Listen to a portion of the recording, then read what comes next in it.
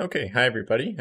This is just my first live stream. I'm trying to do it randomly for fun because then, it kind of gives you a reason to stay tuned to the channel and not. I am going to schedule some live streams soon too, but it doesn't always fit into my schedule either. So whoever stops by, I really hope that you come in, ask some questions about me. I might not be able to answer every single thing. Technically, I don't know everything.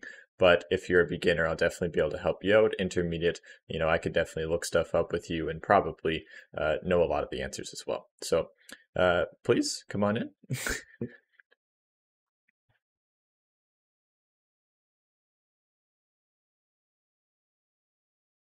And just use the like the YouTube chat itself. So hi guys.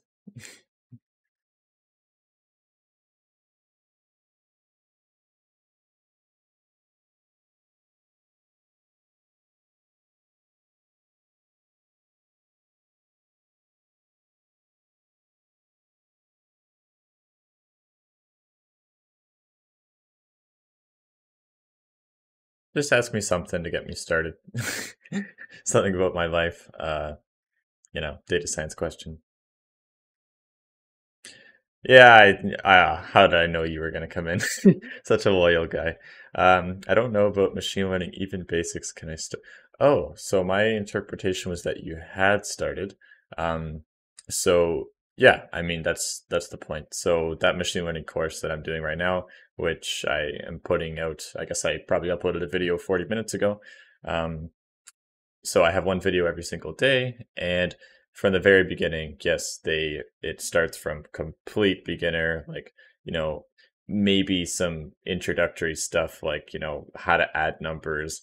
Uh, Anything really helps, but I do cover literally everything. Like, aside from adding numbers, multiplying numbers together, it covers everything. So, the point of this is just to cover a really long time frame. Like, it's just short videos starting from the very basics, 3 minutes, 5 minutes, maybe max 10-minute video every single day to gear towards very beginner introductory machine learning all the way up until, however far I go. So I haven't made that many videos in advance. I think I only have 2 or 3 that are ahead of today that are uploaded, scheduled already. But yes, to answer your question is complete basics. I am gearing that towards you don't know Python very well. You might know Python a little bit, and I have some Python modules as well to get started.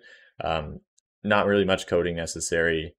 Background, no math background necessary. Calculus, linear algebra, I cover all that stuff.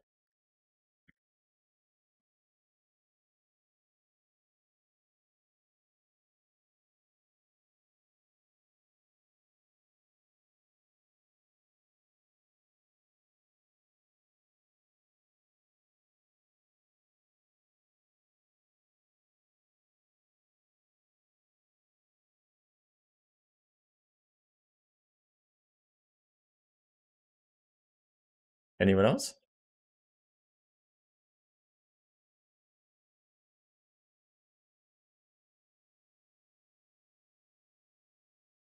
Hi, Skylar. How's it going? How are you?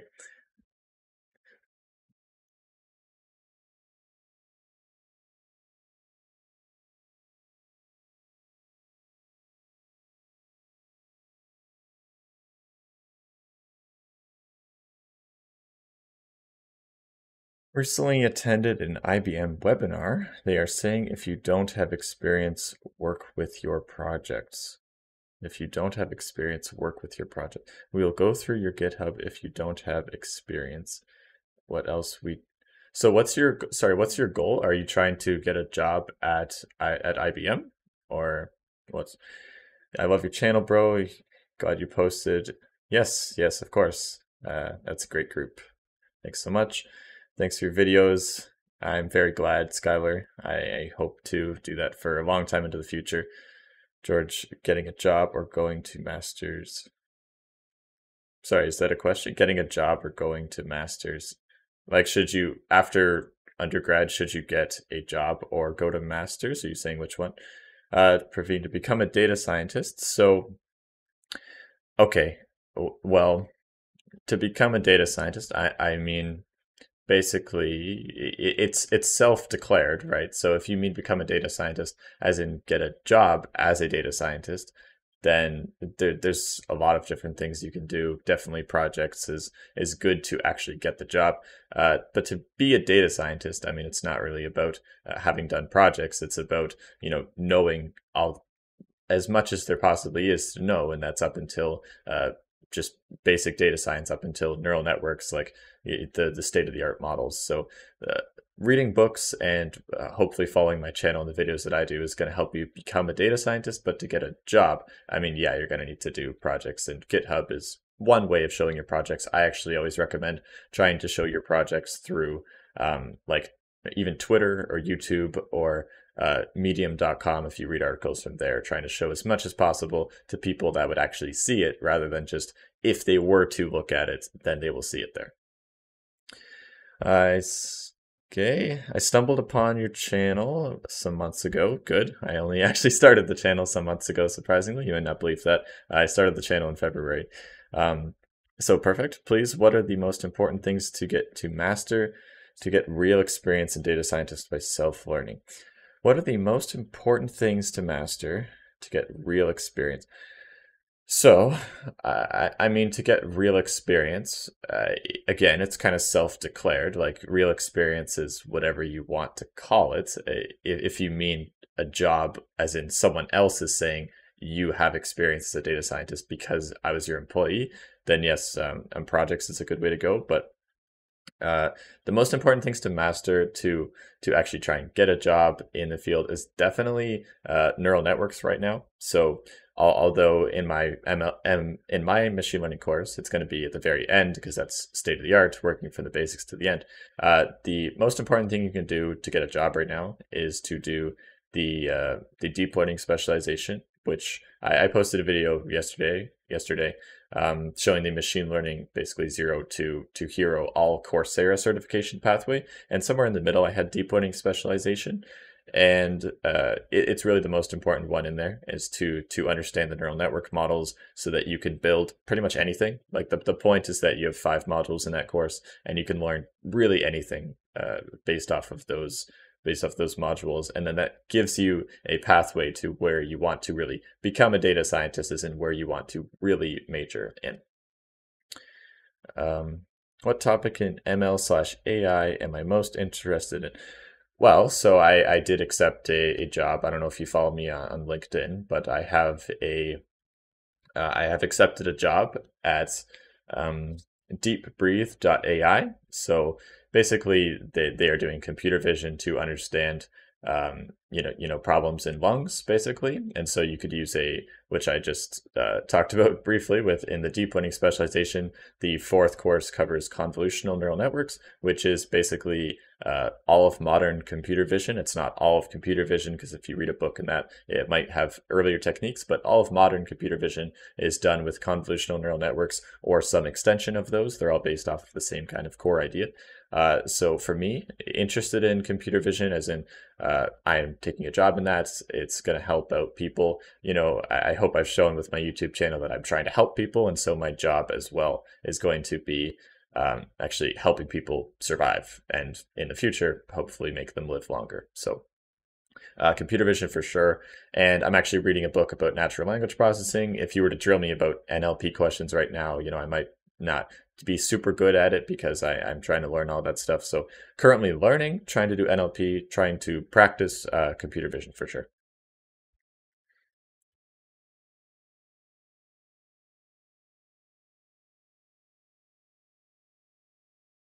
When did I start learning about data science? Where did you learn the skills, and how did you learn it? Well, that's a long story, and I mean, if there's not too many other questions after, I can keep talking for as long as you want.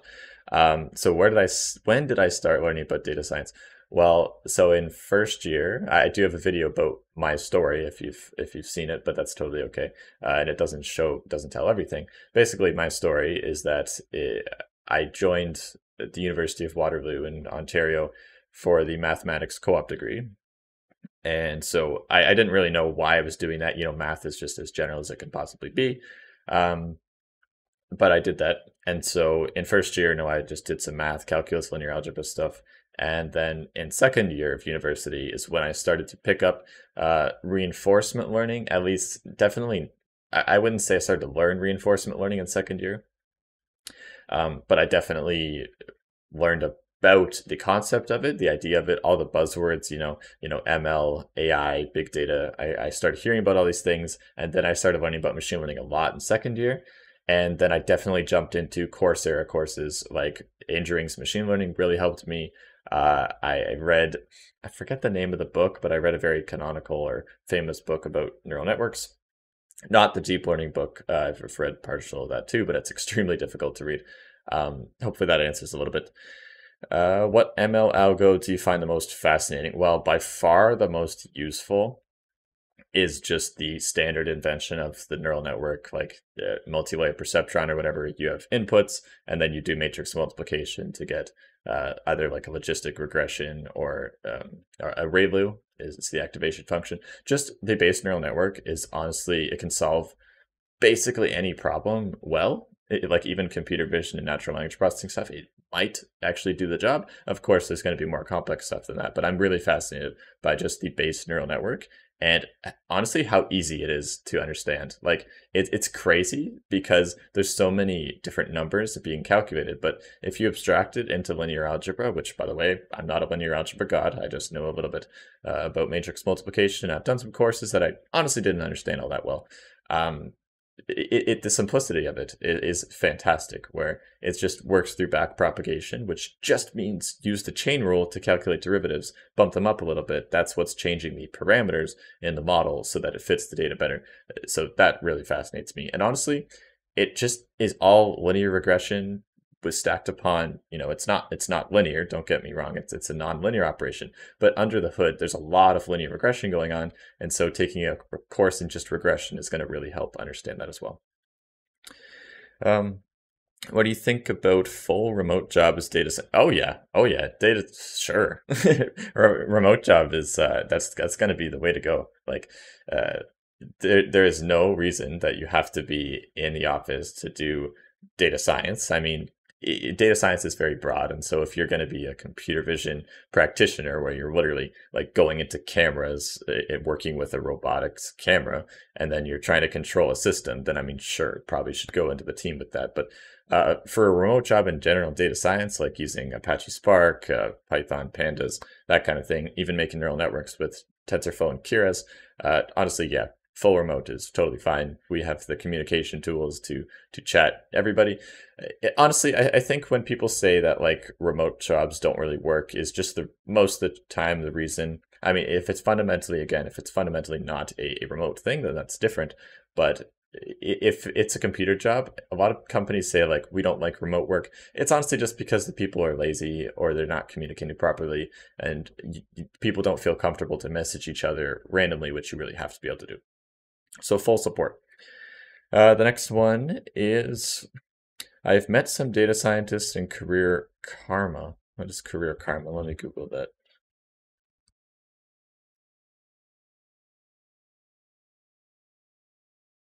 Boot camp? Learn about boot camps, ask questions.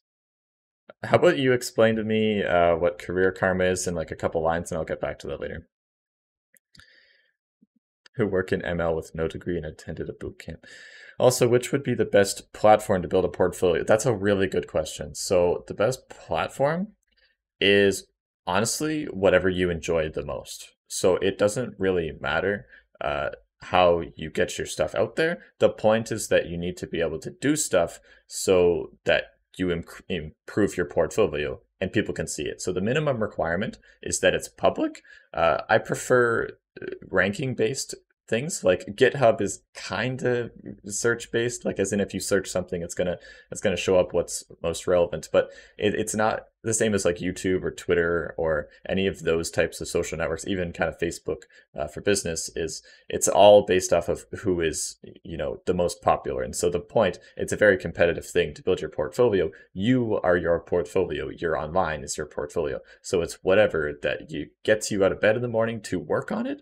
So I'm addicted to YouTube now, building subscribers. And I mean, this is literally my first live stream, and I have a bunch of questions. So it makes me very, very happy. So Anything that gets you to do that, if you want me to answer an actual question, like say YouTube, Twitter, uh, anything like that is a really good option. But something that you build from nothing to like an empire almost is my answer. Are you working on any interesting ML based web app that we can see? Um, Man, am I busy, honestly. I might forget that I'm in school. I'm gonna have exams very shortly on my 4A, so second last school term. Uh, no, it's really the answer. I read at night. I work on YouTube as much as possible in the day, which, I might throw in a web tutorial in there. I was looking at, maybe, I don't know Django, so I was thinking about maybe doing Django or something like that as a tutorial. But me currently, no, I don't really have time for actual projects, just tutorials and different material. I post a video to my machine learning course every single day, and I have to keep up with that during school. So no. I'm currently a third year student. Okay, can you tell me like what you're learning? So if I start learning data science from now, will I be able to crack the interview? Well, here's the thing. So crack the interview. I get why you're asking that question, especially because there's that book like Crack the Coding Interview. The coding interview is extremely keep saying the word canonical. It just means that like, standard is basically the coding interview is going to be at a top tech company, some sort of hard lead code level question probably. But data science it can vary a lot depending on the company for sure. Same thing with tech companies and coding questions. It varies from easy, medium to hard, except for data science, some might ask you an SQL question, a lot of them do. Some might ask some crazy probability questions. So if you're trying to get a job at Facebook or Google or something like that, they very well might ask you some crazy probability question that stumps the crap out of you. But to crack the normal data science interview that I've done, 30, 40, 50 times, not that I've gotten, I mean, I've gotten interviewed for that many times. I haven't accepted or gotten that many offers. I mean, that standard level interview is basically an SQL question, most likely. That's, if you know up to joins and subqueries, you're probably okay. If you've learned basic neural network concepts, so at least knowing up until the standard neural network, understanding simple regression. It's mostly understanding the basics for sure. Like if you understand regression well, then you understand like test and validation training sets and gradient descent, that type of thing. If you know the basics really well, then you're good to crack the interview if you can also do SQL and code, moderately well. Okay, where am I? So do I need to learn front-end development before getting into model deployment? I seem to get a lot of errors with that. Oh, who doesn't, man? Errors on Heroku. Yeah. No, don't worry. We all do that. Do you have to like become a master in front end or take a specialization in front end? It wouldn't hurt. I honestly, I haven't done any of that. I've just kind of, if you I fight with it long enough, like Heroku is definitely one of those things. If you're trying to deploy a model on the cloud, then you're going to get errors all the time. I talked to my older brother that, is really just in heavy software deployments, doing stuff on the cloud, like in Amazon buckets, and you get errors like crazy. That's totally okay. Just keep fighting with it. Try to understand the basic concepts of how data moves around from user to maybe your app and then the database, the cloud, wherever it's going. Try to understand those concepts through JSON is the term. And you probably can figure it out. That's okay. I wouldn't become a master in it. I would focus more on app deployment, or sorry, not app deployment. I would focus more on data science work. So Flask or Django, which is better? Flask, honestly. So Django is for like heavy duty apps, and I actually don't know Django, but I do know why you would use Flask versus Django. For 99% of people, Flask is totally okay as a project. Maybe if you're a company, they might appreciate Django because that might be what they're actually using in the interior. But for your project's sake, definitely just use Flask. I'm a computer science student. Okay, that's good. Oh, sorry, you're the person. Yes. That was funny in order. Yes, okay. So that makes sense. if you're a computer science student cracking the data science interview, yeah, so you already know how to code, then you're probably good to go on the coding side, maybe the SQL side as well. Just the data science fundamentals, you're probably good to go to get a good interview. Machine learning, deep learning, or reinforcement learning, which is the future according to you? Well, kind of tricky question because deep learning is a subset of machine learning, and reinforcement is learning is kind of a subset of both because reinforcement learning is machine learning, and also you might use deep learning to do reinforcement learning.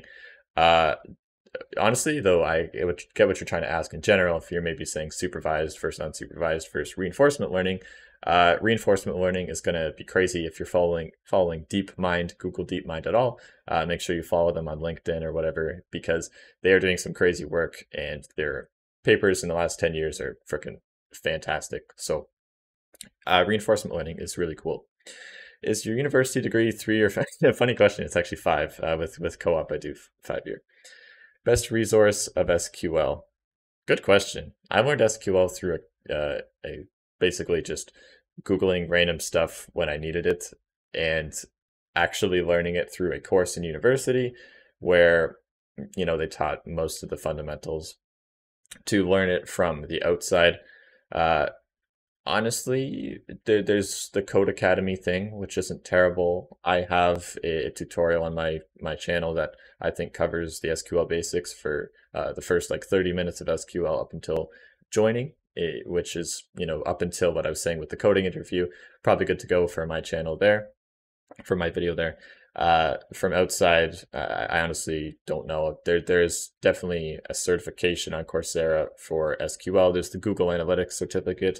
A lot of different things do SQL, including Spark SQL, which is a very modern way to do that for data scientists. Okay, and I recommend data science projects I can do where I'd use SQL and big data. I could. I obviously get why you're asking that question. The problem is I'm not going to answer that explicitly because the whole point of a project is to come up with it yourself. If you are trying to learn this stuff and just follow along, then go ahead and Google various blogs about using Spark. I'll definitely say Spark is important, PySpark in particular. Um, I'm not going to give you a particular project because it should come from you, but I would follow blogs, just Googling big data, Spark, those types of things. What type of videos are doing well? Concepts or coding along type videos? Well, so here's the thing. A lot of my views come from posting stuff in Facebook groups. I'm sure most of you came from either Facebook or LinkedIn. If you came from YouTube, then hallelujah, that's awesome. Most of you came from Facebook or LinkedIn, but because I post some particular videos on Facebook or LinkedIn, and I don't post everything on those. I post the bigger, longer tutorials or maybe a playlist of multiple videos. So if you look at my machine learning course, I mean, it looks like there's about 40, 50 people following it right now, and that's growing all the time. The first video has about 1,000. Most people obviously, go off and do their own thing. Then about 40, 50 people are following that. And so those videos get about 40, 50, each of those fundamental 3 to 5 minute video about some part of linear regression. The videos that have way more views come up in YouTube search. And so that's Python's, my Flask tutorial, my PySpark. I've done a lot of PySpark stuff because I think it's really undervalued in data scientists. So Flask, PySpark, really anything that has like a framework or something like that in the title that's very searchable has a much higher probability of coming up and being successful for me just on YouTube. So there's only and also my data science certifications videos, one of them did very well. The data science certifications ranked or something like that. What I want to learn data science. How should I start? Take the IBM data science certification. Honestly, it's probably the best way to do it. I want to learn, I just read the same thing, to get data scientist job. Is it must to know deep learning and be very good at ML or be, yeah, so really good question. Is it just deep learning? Is all the hype about deep learning worthy? Yes, actually it is. I said at the beginning of this that trying to reference that deep learning specialization is probably the best thing that you can do. It really is. So I would very recommend getting good at deep learning. The thing is, a lot of companies, most of the staff doesn't know deep learning. Some of them know advanced analytics like Spark. Of a fair amount of them know machine learning like linear regression or something like that. But most companies are moving and trying to get people and paying them very well, those that know deep learning. And just to maximize your probability of getting a job, deep learning, definitely you're going to stand out like crazy, and you can solve pretty much every problem with deep learning. So yeah, I would do it. I would get pretty good at it. Please recommend us projects of data. Yeah, so sorry, I was kind of just saying. I understand this question is going to come up a lot. Recommending projects for data science, machine learning. Uh, there's a lot of, again, canonical examples like the Titanic from Kaggle. Honestly, just look at Kaggle and solve those problems. And so they have stuff like MNIST, handwritten digits, um, yeah, Titanic data sets. There's a lot of those beginner projects, as long as along with if you do the machine learning course from Andrew Ng on Coursera, you're going to get a much better feel about the various domains of this kind of thing. So like recommender systems, um, all of the very common examples of machine learning being applied. And you should be able to make your own project from there after you have a feel for it. Okay, I finally got to the bottom. Anything else?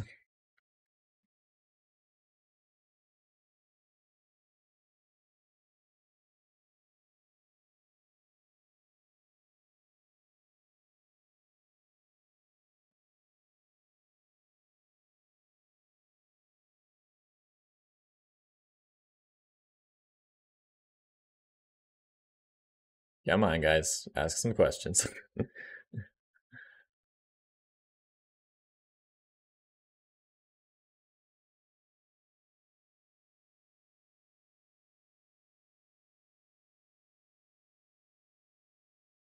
Literally anything. Literally anything.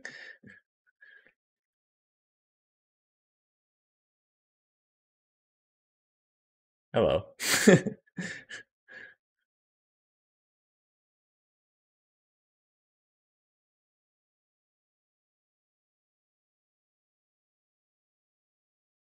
I mean, where do I see myself in 10 years? So, uh, 10 years, I would definitely like to be doing something like this full time. Machine learning and deep learning has a lot of cool opportunities to do a lot of different work, but still, where my passion really lies is teaching and trying to explain it to various people. And so I really hope that I'm something like a big YouTuber that has a lot of subscribers, and then I would be getting money from that and having a very, very fun time waking up every single day, powering through this because even during school and all the other stuff going on, I want to be doing this. So yes, I want to be doing this if I possibly can. Do I think data science is overrated? A funny question. So uh, some of the buzzwords for sure have an issue, such as artificial intelligence really bugs me because I think the concept of AI is overrated because a lot of people don't really know. Well, nobody knows really what it means. Data science, as in like, do I think you should start learning data science, whatever that encompasses? Yes, I really think you should. It gets a lot of hype. And of course, that brings negative hype because since there's hype about it being cool, there's a lot of people saying, don't just follow the hype train of data science. I would follow the train, honestly. I think it's very silly for people not to think that it's worth learning. I think it's a lot of people that just know they're never going to bother learning this stuff and then go hating on how this is piecing the world together, solving so many problems every single day. Uh, Startups are happening all the time in machine learning, where data science in particular, that term, unless it encompasses machine learning, I would say it is a little bit underrated. But with machine learning included, it's definitely properly rated, where startups are coming up all the time where it's like, we're randomly valued at like a couple $1 million just because we apply data science to this problem. And so you could do that. So I definitely wouldn't say it is overrated. How do we start machine learning? So, I mean, I have my course, so you could follow that along. If you're ahead of that, or if you don't like it, that's totally okay. I released a video yesterday about the entire pathway of certifications for machine learning, so please check that out. How do I know if I know enough about Python and programming to get a job. Well, you fail, so that's totally okay. So as long as you can get an interview, then that's awesome. If you end up failing that interview because you have no idea what you're talking about, you failed a coding interview, that doesn't matter. Like I've done that too many times before until I got a lot better. I had just a quick anecdote. I did have one interview once where I claimed I knew about neural networks and I talked about them, and then they were like, "How could you make your neural network better?" And I had literally no idea how to answer that question. I was like, I don't know, neural networks should be fine. And no, there's actually a huge long story about all that stuff that I know now by learning everything that I can and by failing and knowing that there is more to learn in this area. So you really learn by just, doing it. Like if you fail, that's totally okay. And just try to get interviews no matter at any stage, really. Of course, I could make a video about like, don't apply until you've done this, and maybe that's a good idea, but really apply constantly. If you fail, that's fine. I'm working as a data analyst. Okay. I'm trying to switch to data scientist. All right. And work on ML models and deployment. Good. I support that decision. How to convince recruiters I'm not a hobby data scientist. Well, so you need to be really good at it.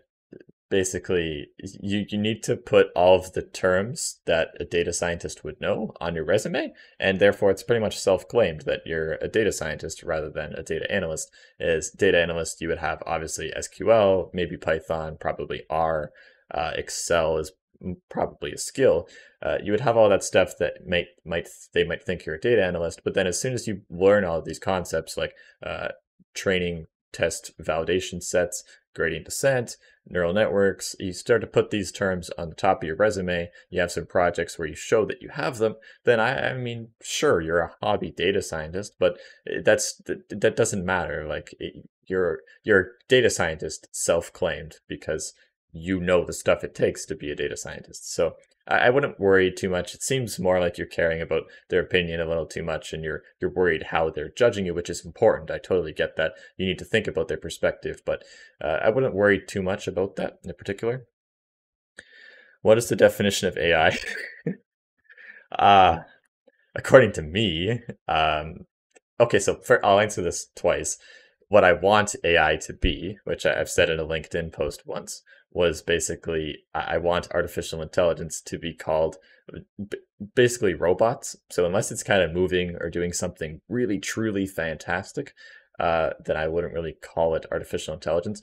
What AI is actually like its real definition is basically making computers do stuff that originally humans could only do or can't do at all. And so the reason that AI is kind of a messed up term is because as soon as we make computers do something that they weren't able to do, and machine learning and supervised learning, we often follow what people do so that we can make these models. Once we've done that, and then 5 years later it becomes the norm that say your Google can hear you, my Alexa can hear me and down the hall and understand what I'm saying. Is this still AI? Because for a while now, computers have been able to do this. So it's kind of a tricky answer. What's the best and worst things about having? Oh, hi, Arshia. What's the best thing and worst thing about having a YouTube channel? Well, the best thing is obviously it gives me a purpose to wake up in the morning, and I don't mean to say that I was like totally depressed without having a YouTube channel. That's not true. I mean, basically, it gives me a really, really strong and happy reason to work towards every day, and it gets me to learn every single day is easily the best thing. And to help people, I mean, all of you here, thank you so much for joining. For all of you not here that are subscribed, I still appreciate that. It gives me a reason to give back to you and to help you out, to learn every single day. But the worst thing is that, there's always something in the back of my mind saying like, you should be doing this. And the amount of YouTube growth has been exceptional over the last little bit. And it's hard not to realize that, or not to think about that if I put in another 2 hours today, that I could get a lot more output if I did this every single day. And so that continued work is exactly the reason that it's working, but it's also the reason that it's kind of bugging me inside. But it's a happy kind of bugging where it's like a reinforcement, a positive reinforcement rather than a like a sad kind of thing, if that makes sense. How do I retain information? I do courses, videos, lectures, but I don't make notes. Yep, you're sick of making notes. I 100% don't make notes. I close my eyes. I think about what they said, and I really try to visualize what's going on. I could write to you like a big essay about simple linear regression, multiple linear regression right now, because I've thought about it for so long, and I've really learned these things just by staring at equations, listening to people talk about them. And no, I freaking hate notes because it's basically like you're trying to pretend that you learned it because you wrote it down, but really you don't understand something unless it's in your brain, because you wake up every day basically refreshed and not thinking about any sort of written material. You are what you are. You know what you know. So I don't make notes. I would just make sure you understand everything as well as you can. And to understand it, sure, you might have to write it down. Like you might have to play with some writing. I love using my iPad to draw stuff, but that's not as so I can study it every single day. That's so I can picture it in the moment and then store it for later. Hey Greg, is there any projects where we use machine learning? Probably. I mean, I haven't Googled that specific combination of machine learning and blockchain. I kind of knew that some questions were going to start arising about blockchain on my channel because it's separate to machine learning, but it's an extremely notable topic, and I might expand into that at one point. It's not something I know a ton about, although yes, I've definitely watched some videos to understand in general what the blockchain is doing and why we want it. But I'm sure, to answer your question, yes, there is opportunities there. If there aren't already existent blogs, I bet you there are. And if there's not, then yes, I would think about combining those things for sure. Your tips to stay motivated. Yeah, I mean, it's mostly just like making sure that you enjoy what you do. I've said this a million times, but I'll say it a million times more, is you're not going to stay motivated unless you like what you do. You might still work towards your goal. So I'm not to say that if you don't enjoy everything, it doesn't mean that you're going to necessarily be lying in bed doing nothing. You might still be working towards it, but to stay motivated, that really means that like you by definition, you want to work towards this. And to do that, it's basically, I'll say again, go put your work on YouTube, get addicted to some Gary Vee. I know, Arshia, you you hear about Gary Vee a lot from me, but it's because he says get addicted to the process, and to do that, you have to get addicted to something like YouTube subscribers, some sort of. If you don't want to get tied up too much with numerical metrics, but they can definitely guide you with all the support that you get from online.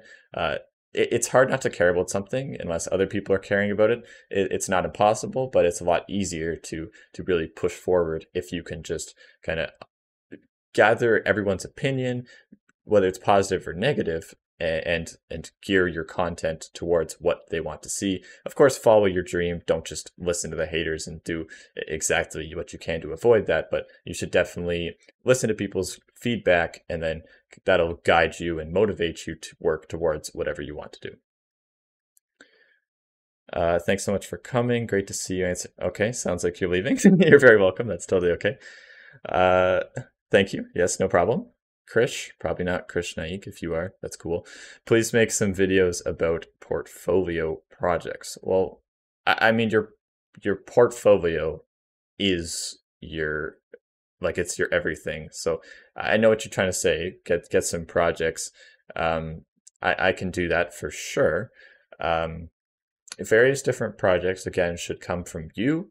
And I will give you some examples. That's a good idea. Actually, you're right. To show various ideas of me coming up myself with different ideas. But again, projects in particular, the ideas should come from you if it can.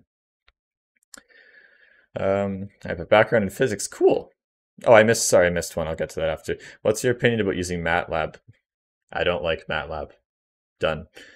No, so it's great for learning. It's matrix laboratory, and so it's about linear algebra and combining that with calculus, which is the base of everything, including machine learning itself, very much so. So MATLAB is great for education. It's going to help you. That's why Andrew Ng's machine learning course is in. It's called Octave, which is just free MATLAB because MATLAB is commercial. So I don't like MATLAB myself, but I think that it's good for learning, and you should kind of, if you choose to go down that route, I would kind of leave the ship early, because I would jump onto Python, R, or Julia possibly. I have a background in physics. I'm trying to learn data science on my own, but easy to get freelancing job. So how easy is it to get freelancing job with your own skills? I mean, so freelance is, it's kind of just a catch-all term for doing work for somebody. And, maybe you can cold email people, cold as in just kind of, they don't know you at all. You're straight up just emailing them, messaging people on LinkedIn. You might get an opportunity there to really become, and I've done some freelance stuff as well, just because people have contacted me through my YouTube, which is, somewhat popular at this point. It's tough to get that work because it's just algorithmically tough to find you. Like it's just, you can think about it as a probability of them searching for you and finding you. It's very, very low at the beginning. And so it's possible, but you would probably have to email people a lot to show off your skills, be like, I got this project.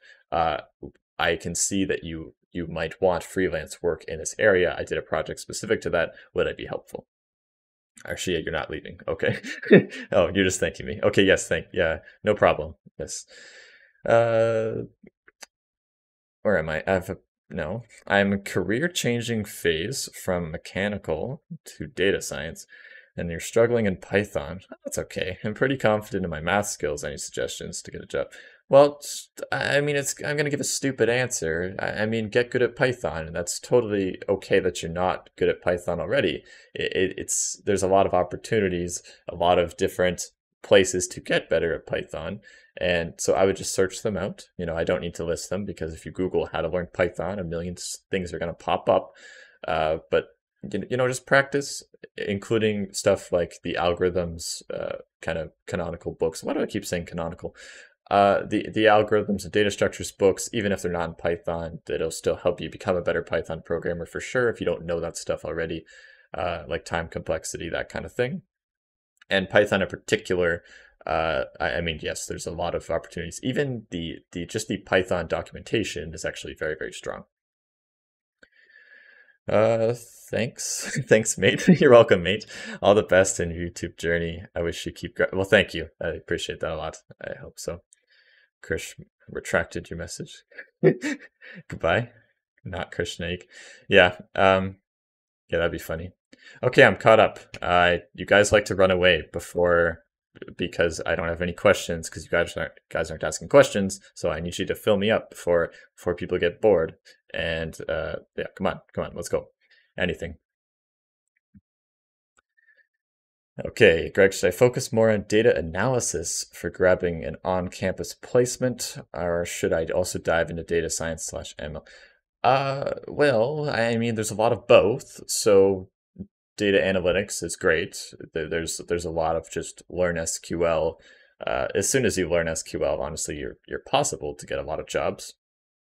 But I would recommend that you learn deep learning if you can. And it's not really as difficult as people say. It's really masked behind a bunch of buzzwords like AI and machine learning, deep learning, supervised learning. It sounds all daunting because they're all words that you don't know, but I would definitely recommend learning deep learning to get a job in anything really right now, anything data analysis, even if it doesn't say deep learning in the job itself, as long as it's something above, like, a base business intelligence developer, something that's analytics related, deep learning will really, really help. But analysis, I mean, definitely learn Spark for sure. Spark and PySpark will help a lot to get that. Going from MATLAB to Pandas, Python is easy. Python is better for data manipulation, and ML, the sooner you switch, the better. Yes, okay, I understand. Not a question, just adding. Thank you, I appreciate that. I agree, actually. MATLAB to Python is pretty easy for sure. It's not easy because you don't know a programming language, but the switch in particular is not going to be overly difficult. It's just you have to put in the work to learn the things you need to learn. What are some of the biggest difference between data science roles? And I've been doing way too much statistics, and I read that as maximum likelihood estimation roles. machine learning engineering, I would assume, is so it's very tricky because data science is it, it encompasses everything. You know, I want its definition to be the study of data, and so machine learning often is counted if you're a data scientist. I was called a data scientist in my last job, and I definitely did machine learning and deep learning every single day. So it's a very, very tricky question, but essentially the main difference is that if you're a machine learning engineer, you're definitely like every single day you are working towards like a deep learning model, you're training models. As a data scientist, there's usually a lot more like just analysis type work, and that's why there's a really weird crossover with data science first analyst, because a lot of the work that a data scientist does probably does a data analyst would do as well, but it also commonly means they do machine learning, so very, very tricky. um What's okay? I saw I saw yours. That's funny. I'll get to that shortly. Why is learning data structures important? It seems really abstract. Well, you know, the more abstract something is generally good. I know that seems kind of silly because you know there's stuff like pure math, which is ridiculously abstract and hard to apply. But it's nice for things to be abstract because then that means it applies to pretty much everything. And so data structures and algorithms, that means, you know, think about literally anything. Anything is either data, which means something, it's a thing, or an algorithm, which means it's a set of rules applied to that data to do something. And so in particular in computer science, if you're going to go down to a more lower level, it really talks about why things are fast, why it's useful to be as a developer. If you're asking the question, why do I need to learn data structures and algorithms? Because on the job, I'm not going to write something like implement a heap in my job, but it'll make you understand how to solve the problem, because then you think algorithmically and you can say, I should use a dictionary here because it has an O of 1 or constant search time, or I should use this data structure here. So it's not about memorizing how to implement like merge sort and writing out the time complexity as a big calculation as to why it's n log n or whatever. The point is to do all this stuff so that you understand what you need to use when you are at the job at an abstracted level, to use the same word. Where am I? Yes. Okay, so what's my university major? Favorite course? Yes, so I'm a statistics major with, I guess, a minor in computer science. You know, it's statistics used a lot of computer science anyway. But my favorite course is probably regression, because like linear regression, I'm also taking basically generalized linear models, which is non-linear regression, kinda. It's basically just converting something non-linear to linear and then performing linear regression. I would definitely say linear regression, because that is really the fundamentals behind all of these fancy terms like artificial intelligence and big data. A lot of the time, it's doing some sort of linear regression. Of course, I said big data, which we also took a Spark course, which I really enjoyed that course as well. But yeah, there's a lot of nice courses in there. I'd probably say linear regression so that you understand the fundamentals behind really everything that is above. What language would I recommend to learn data structures? Most tutorials use Java. Yeah, it's because Java is ridiculously popular and it's going to be forever. Not so good at Java. Me neither. I made an Android app once, but I wouldn't call myself a Java virtuoso. Um, so Python is unfortunately a bad example to learn data structures, because its data structures are very kind of mixed together. Like a list in Python kind of covers like so many different things. Uh, it's kind of an array. It's kind of like a stack. It's kind of a queue. So you, Python is the best language to do so many things, but it's not amazing for educational data structures and algorithms. Algorithms, sure, but data structures, I would probably do C or C++, because that's when you understand the memory management of pointers. And it's, even though when you switch to something like Python and even Java, you're not going to need pointers and memory allocation. It's really good to understand those things, which is really what data structures and algorithms is built off of. So I'd probably say C or C++. Can you recommend some Excel and SQL certification? So I always kind of I don't know how to use not use an inappropriate word here. Um, I am not polite about Excel certifications because I don't think that it's the future. I do have in my data science ranked things there, data science certifications ranked. Excel comes up once or twice, and I think I rank it pretty lowly, but that's just me being biased. Of course, Excel is still a useful tool. And I don't know off by hand the Excel certifications, but I'm sure if you Google it from Coursera, there's one or two that are really popular compared to the rest. SQL, I mean, so many of them do SQL. There's one, I'm not sure if any of them are actually called SQL certification, but there's Google Analytics certificate and a lot of other stuff. Like if you Google big data, it's SQL is going to come up quite a bit. Okay. I need to switch my job, and you need to switch your job? You want to switch your job? And I have 1 year of time. Okay, so you really want to switch your job, okay. And I need a job Fang. Okay, I'm sorry. So you don't need a Fang company job. You don't need to work at Facebook, Amazon, Apple, Netflix, or Google. Uh, it's great. I understand why you would want to, but you probably don't have to unless you, for some reason, need to make 200K a year to survive. Uh, so it's sorry, it's hard for me not to kind of butt in there and give my strong opinion.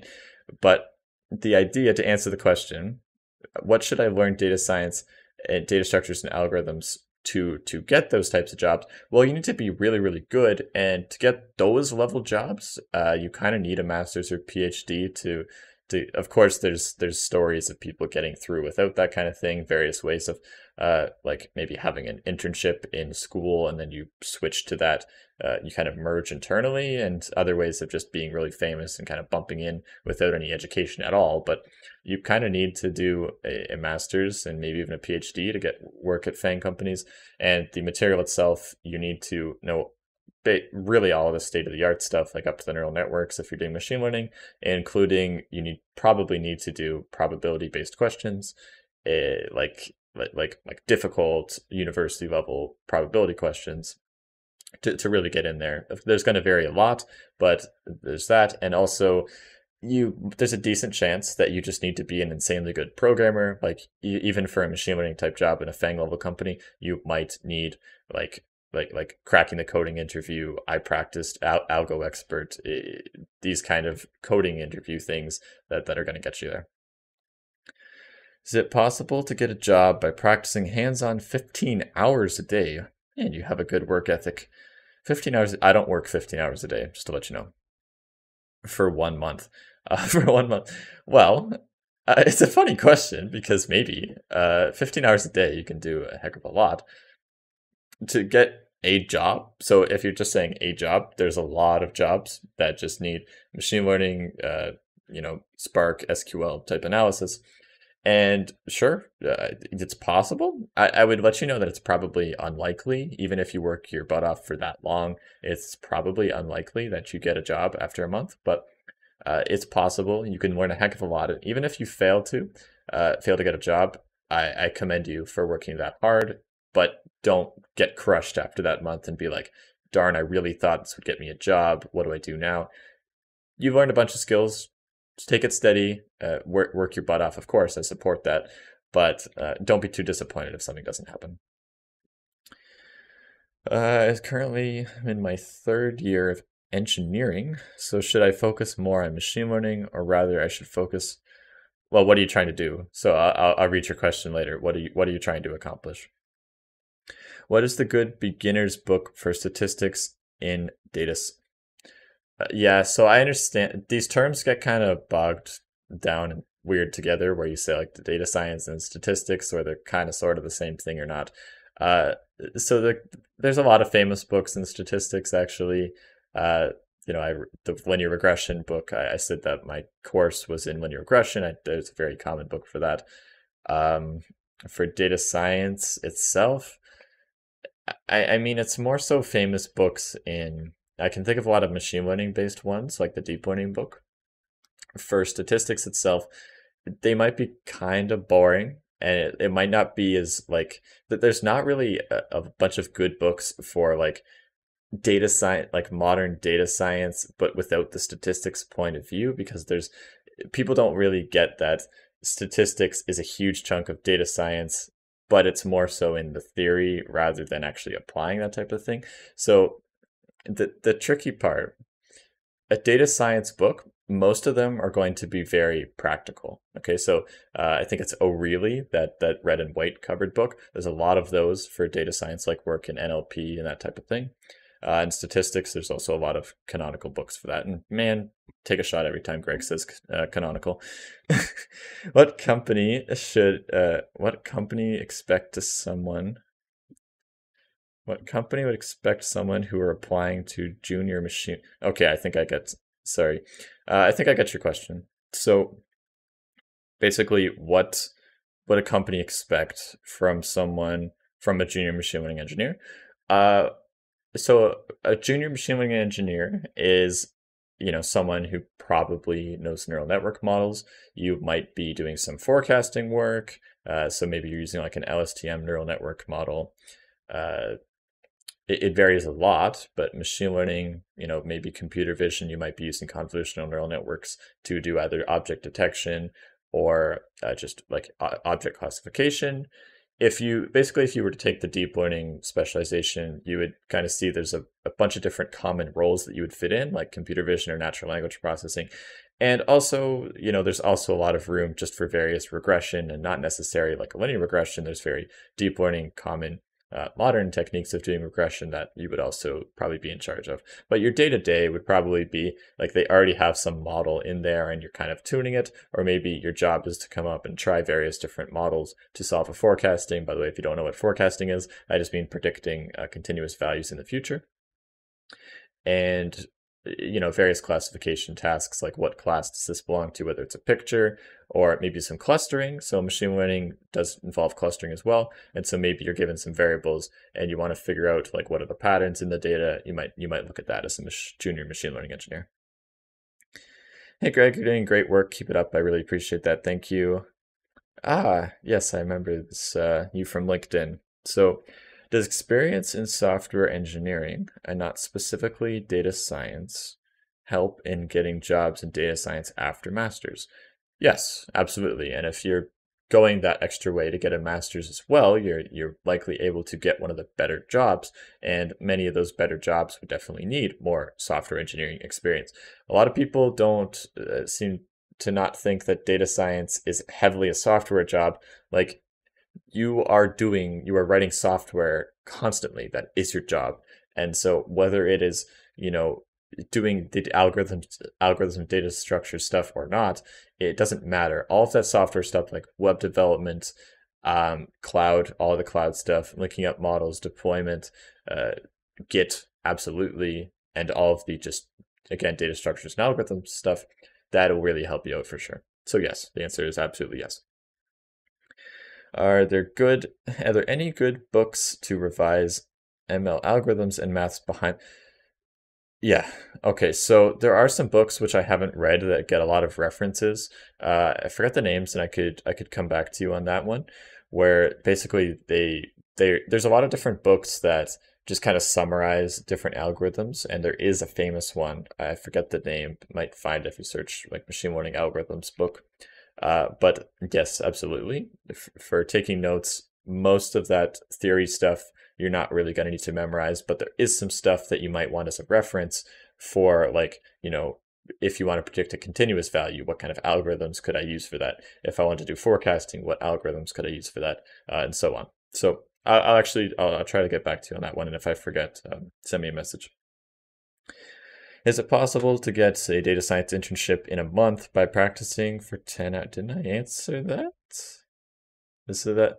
Is that a very similar question? Yes, okay. Oh, that's the same. Oh, you're the same person. Okay, is it possible to get a data science internship in a month by practicing for 10 hours daily? Still, probably not. I mean, maybe. I wouldn't get upset if you don't, but it's worth the effort of trying.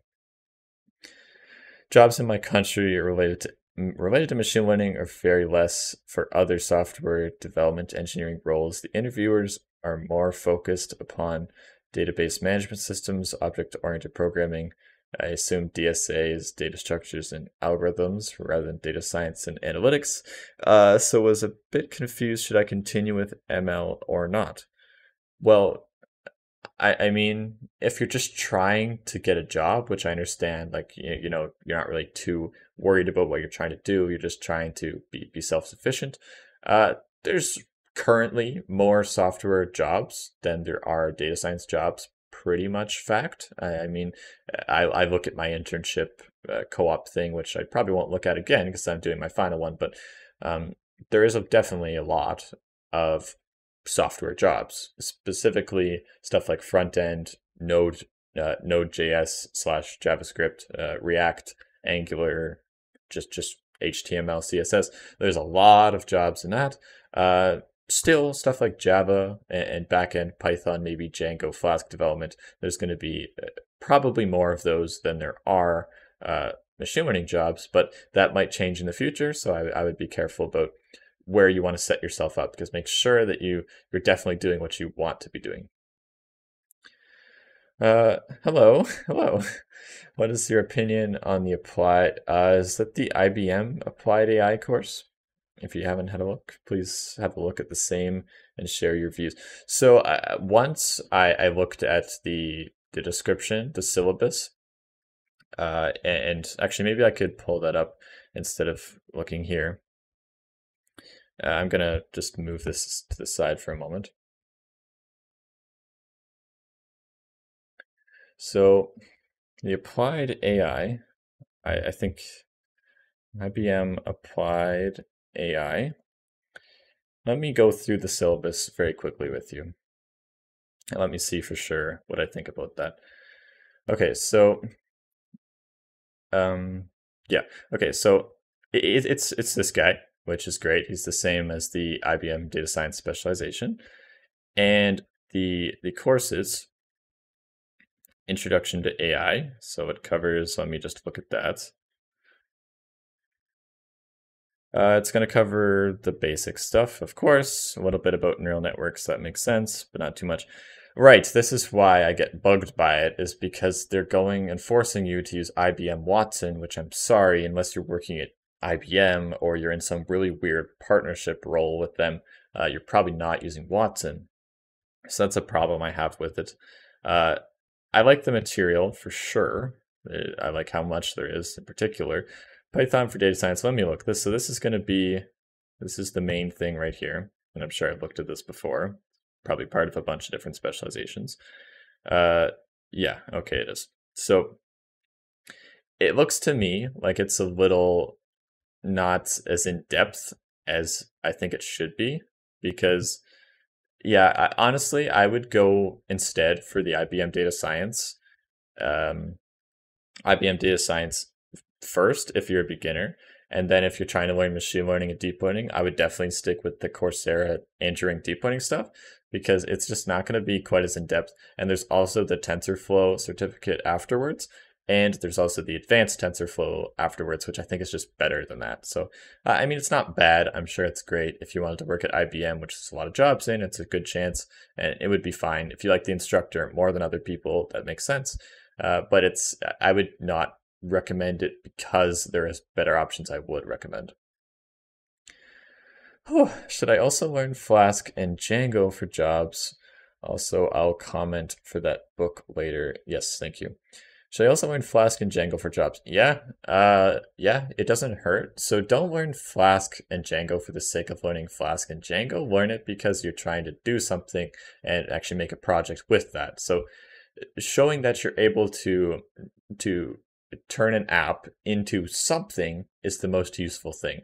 And so what I mean by that is take your code out of your Jupyter notebook and bring it into an application such as Flask is a really good way to do that, because I can interact natively through either my phone or my computer through a website. And so that's why Flask is useful. That's why people use it. So because it's very versatile. So Flask or Django, it's definitely would help. I would definitely not recommend against learning it if you can find time to put in so much time to learn it. Absolutely.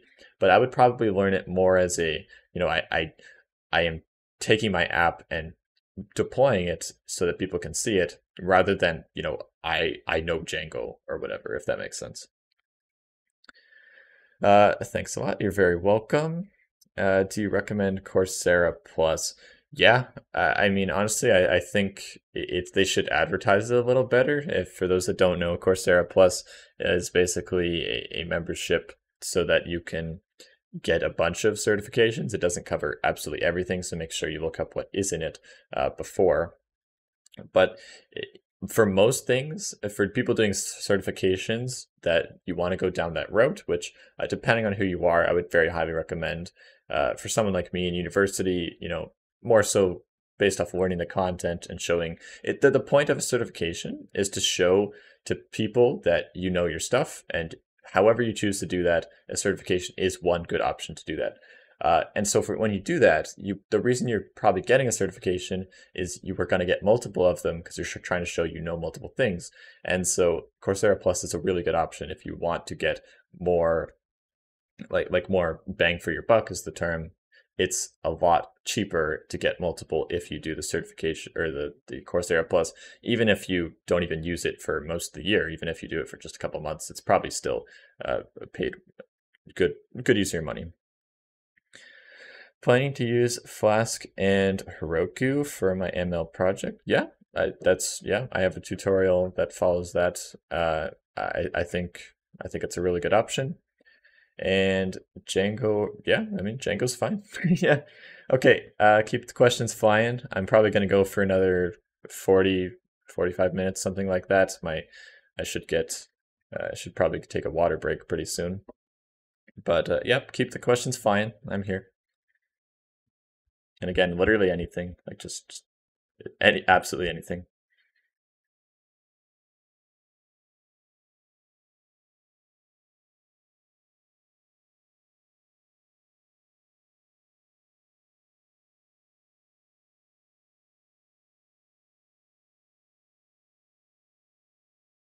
Well, I think it's important to wind down for sure. Like just to do something that makes you happy, whatever that is. For me in particular, definitely, I just play video games because it's kind of, well, I mean, I've always played video games, but it's a really good way to get your mind off of anything because it very controls your thoughts into something in particular. Especially if it's a competitive type game, you're very much trying to do well in that. So I would definitely play video games. I do every couple hours a night.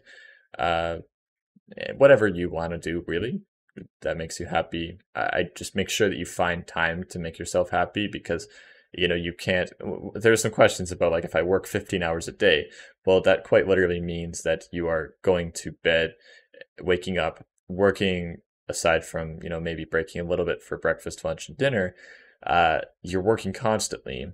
And so there's not really ever a point in the day when you feel like just clear and you're happy about you can still be happy working, and if you're happy working for 15 hours a day, then that's awesome. The problem is you might start to burn out if you don't get like an hour or two in the day to actually find something that takes your mind off of anything, like it just straight into a game or whatever. uh what are some of my career goals? Well, I mean, my main goal is to turn this into a job later, so maybe not now. Uh, Career, I do want to accomplish something like extraordinary. Something in the back of my mind has been there for a long time, for as long as I can remember that. Like, I don't just want to have a standard 9 to 5 job. I might be happy in a 9 to 5 job if it's something where I'm really making impact, like the job I'm going into, which is helping people breathe better. That will definitely satisfy the idea of I'm helping people and making an impact. But I want there to be more than that, which is I'm having an impact on many, many different people. And maybe it's even a little bit selfish, but I don't blame anybody for kind of wanting people to, look up to them a little bit. I feel very happy when you guys ask me questions. And so I hope that I can kind of build this up and do even more every single day. Are there any free and actually worth it, not just for certificates, certifications? Well, Free. Well, so most of Coursera is free. I don't know if you know that. So you can audit courses on Coursera. Uh, I did some of them, and many of them are worth it, such as Andrew Ng's machine learning course, deep learning, TensorFlow specialization, I believe, are all free unless they changed it.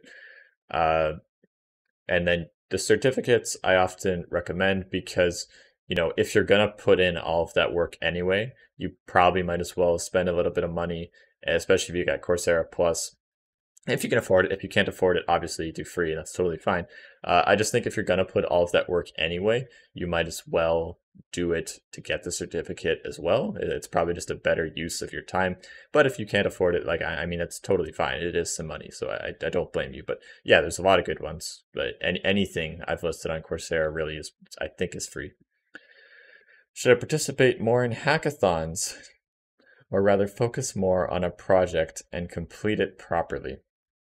Well, make sure whatever you're putting time into, you really believe in. So I waste very little time in the day, meaning I don't necessarily work constantly. I take breaks and do stuff like video games, but there's a purpose to everything I'm doing, whether it's like a 5-minute break, you need that. If it's a hackathon, then make sure this is worth doing. So don't just do hackathons because all your friends, you're in this kind of ecosystem where everyone's like, oh, if you're not doing hackathons, then, you're not showing your skills to these companies. And that's how you get a job, is because they see that you got first place and you can put it on your resume that you got first place in a hackathon. Firstly, you're probably not getting first place in a hackathon, although you absolutely might. Not to say you can't. You're probably not. And it's a very ecosystem based thing, meaning like, you go and talk to some people and that's what everybody's talking about, and people don't really think about why they're doing it. They just kind of do it because other people are doing it. So make sure that there's actually a reason to it, and if that reason is, is something big that many people have heard of, or it's something that really interests you, like there's a lot of very specific ones, like say in healthcare or something like that. If it's important to you, then make sure you put it all into that. Just make sure that whatever you're doing, you have a strong belief that it's something useful, and that'll guide you really. So projects, if you have a good reason to build a project, yeah, put a lot of time into the project, or a hackathon, whatever it is, put a lot of effort into it because you know it's worth putting effort into. Okay, come on, peeps, keep it going.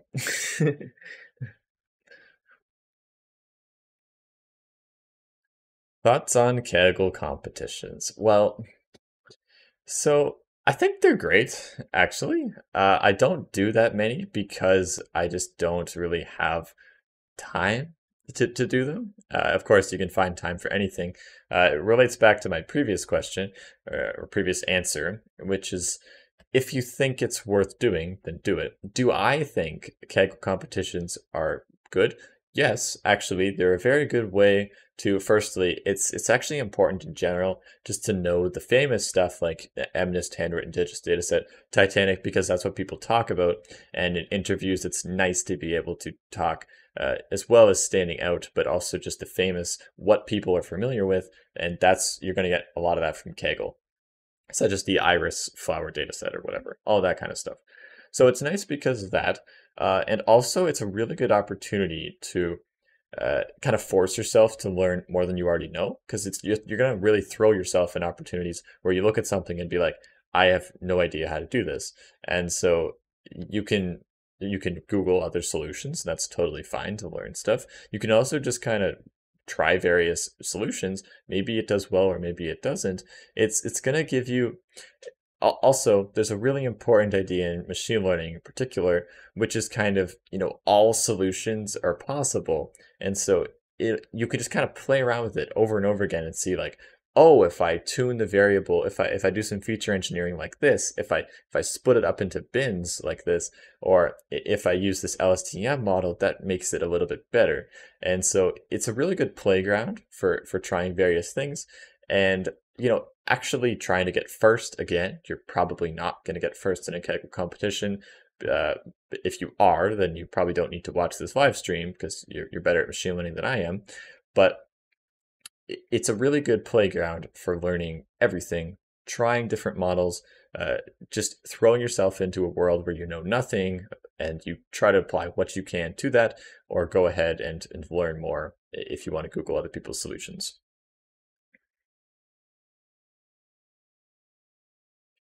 Okay, yeah, I'm gonna go for another 30 minutes, so I'll keep asking away.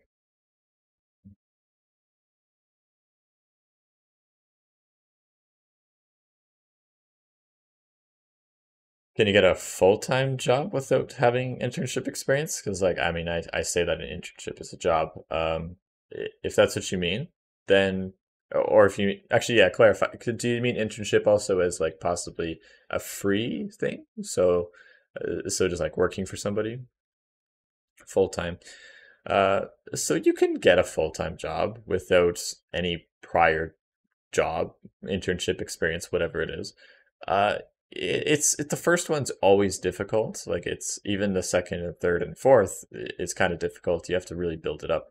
Uh, but you can. The most important thing is just to realize that you are your portfolio. Your online is your portfolio, and so your resume it should just be a bunch of things that you know to get by resume screening, and then they see that you're a human, you can write stuff clearly, but then they should really be amazed by your resume because they click on links and they see who you really are, which is not a piece of paper. It's your LinkedIn, it's your YouTube, it's your Medium, your Twitter, your GitHub for many developers, and so, yes, you can. You can definitely get a job in full time. Without that, you need to make sure that your online profile is really, really, really good because then you're actually going to show up in search results when you apply to places. They can click on your link and see immediately that you are a good candidate for the job. It's possible, but always difficult to get the first one. I'm unable to do both competitive coding and learning data science together. What should I do? Well, I mean, sure, you can't do both at the exact same time because they're different things, but they're both worthwhile things to do. Competitive coding is going to make you better at developing 100%. Like it'll apply to all the machine learning and data science type stuff. No matter what you do, powering through these lead code problems. When you say competitive coding, I'm pretty much just going to say it's lead code stuff, and so all of that is really going to be very beneficial to machine learning. But of course, you can't do both of them. So which one do you want to do?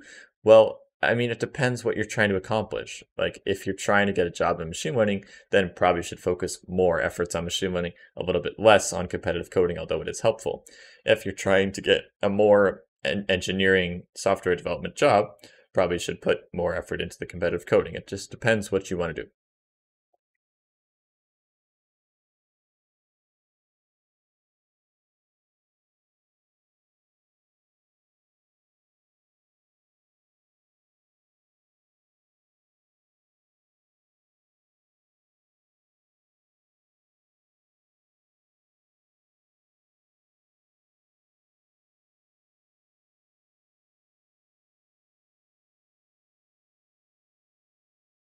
Okay. I mean, if there's no more questions, that's totally fine. I can go. I think it's bedtime for for a lot of you, so that's okay.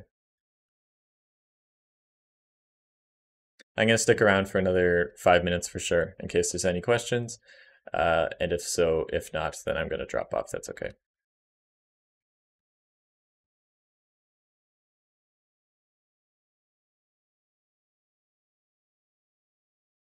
Yeah, I should get some water.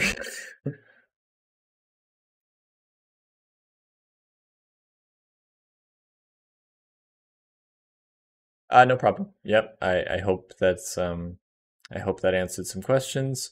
Uh, anytime, seriously. Like I'm gonna start popping up in random live streams. I'm gonna schedule some stuff too, so even more people come. Uh, yeah. Anytime you have a question, like just anything, whether it's big or small, like that's totally okay. Hey, Greg, are you not getting my question? What do you mean? I haven't seen any messages from you. Sorry, like, I guess that one worked. Can you try again here?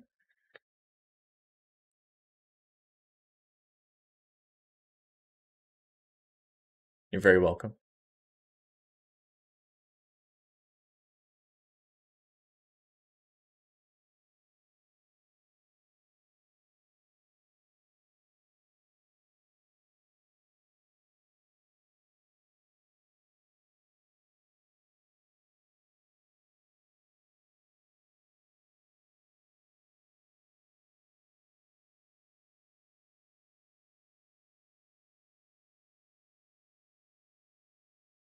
Okay.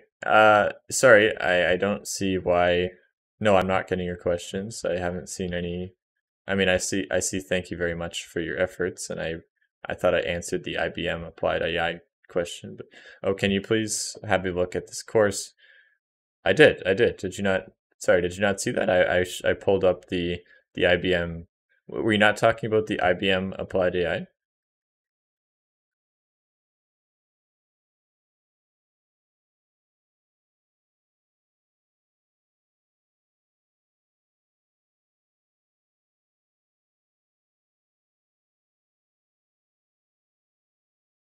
Ah, that question. I oh, I mean, I'm sad that many people left already, but of course I want to answer that. Um, so how to improve communication skills for the role of data scientist? Yeah, only a couple people left here, but I so want to answer that question in full for whoever, including you, of course, is important to me.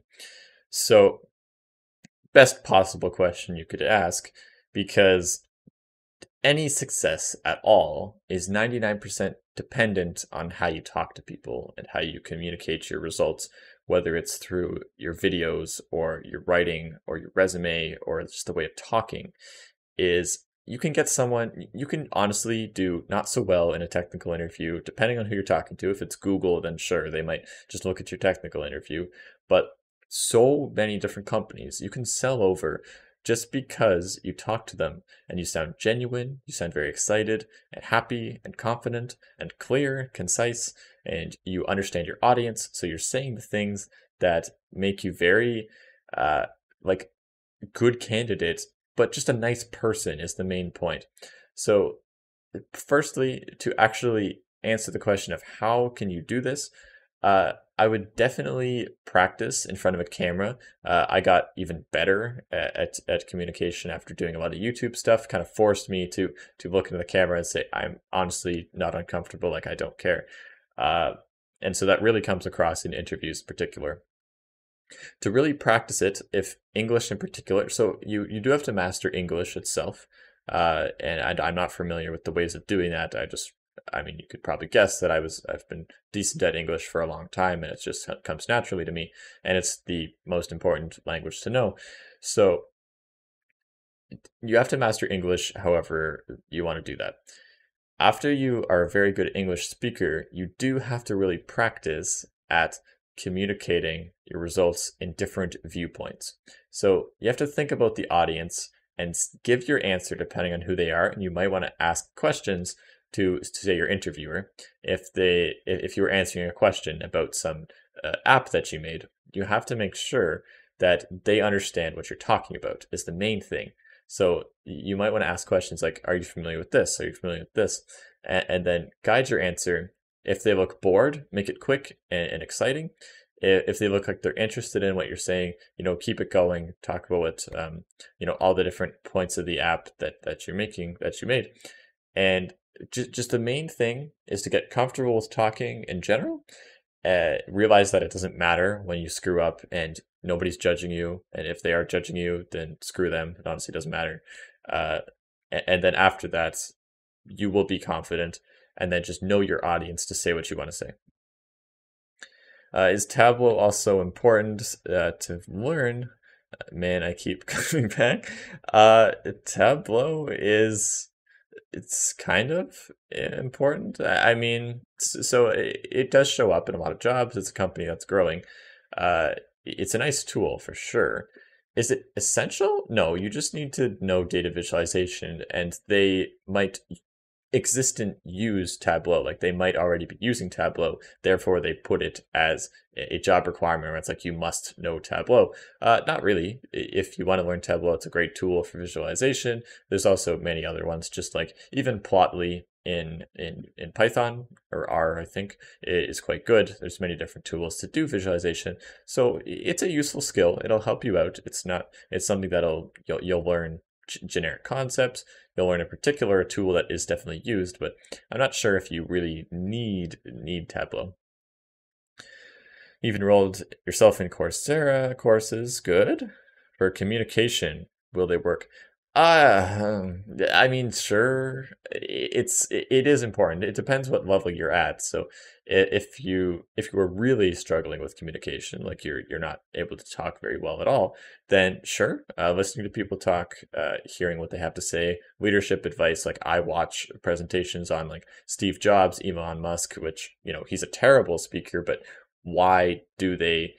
Why do we think about why do we believe in what they're saying is very important to me. So yes, I absolutely listen to people about how they talk. So that's great for any different stage of where you are. Um, Communication courses, once you're at a certain point, is you're going to kind of plateau because instead of practicing the skills hands on, like just talking and getting comfortable, I think you might be wasting a little bit of time listening to people talk about communication rather than actually communicating, which is the best thing you could do. And although I mean, COVID-19's been here for a couple of years, which really stunted like physical, like talking to people, like actually going up and talking to people, which nobody's really that comfortable with internally. Uh, it's a really good practice to get to fake the confidence with people. It makes it look like you're interested in what they're saying when maybe you're not.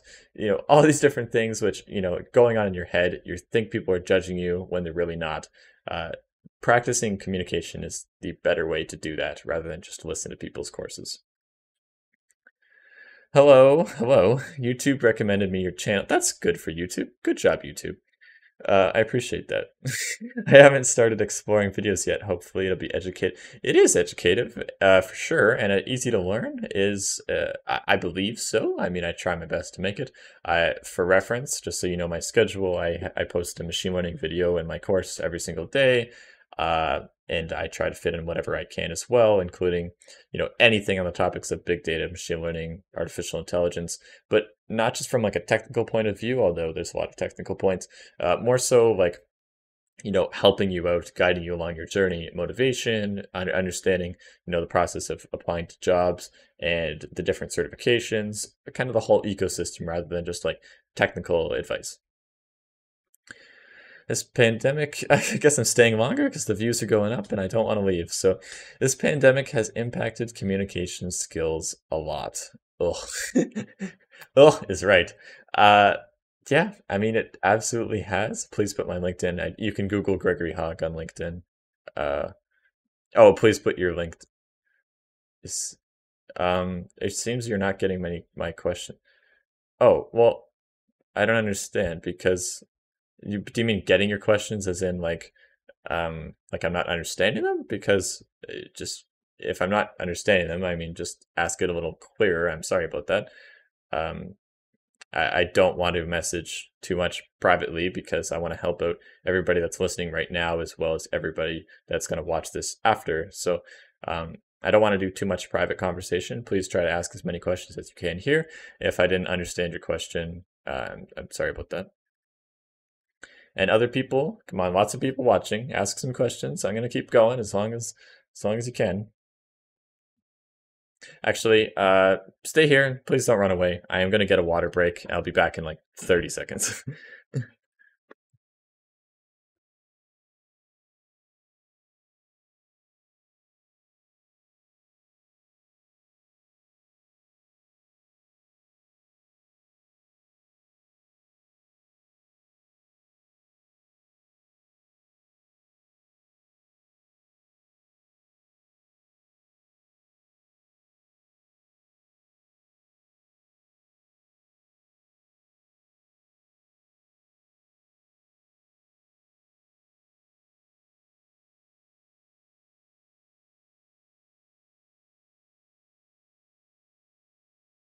That's not right.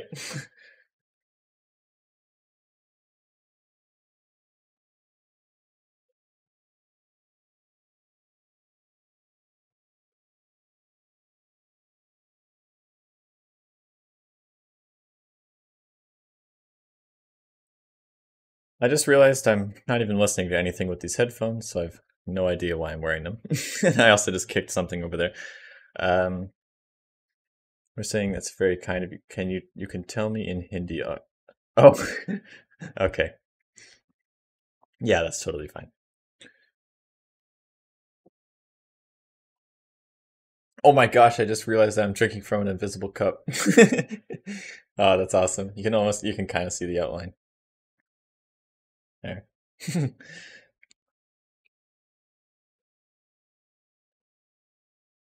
Okay, come on. Ask some questions. Let's go. And yes, thank you, Krish. I appreciate it.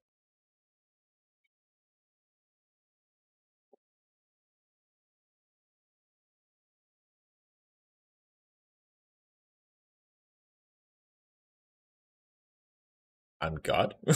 Does he drink from invisible cups?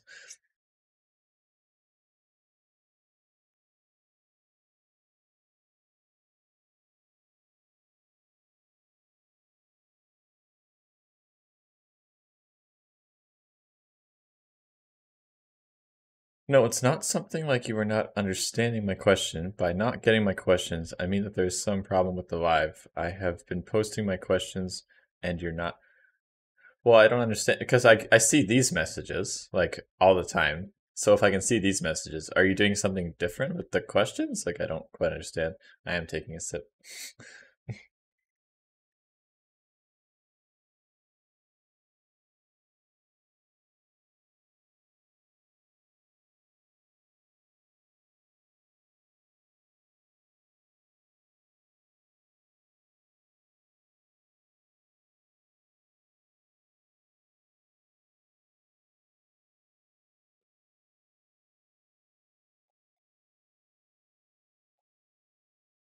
Hi Raj, I'm confused between software engineering and data science. My job is eh, back end related, I assume is what you mean.